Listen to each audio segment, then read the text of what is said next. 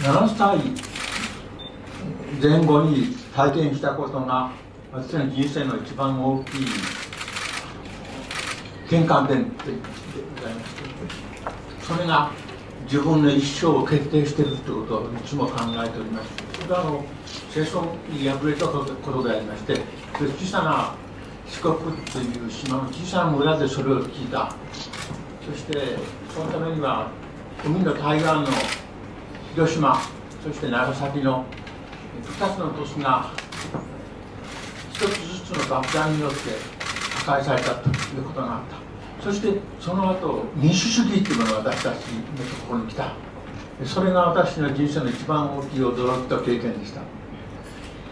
I'm 77 years old. However, when I look back on my life, I believe that the great turning point in my life occurred when I was only 7 years old.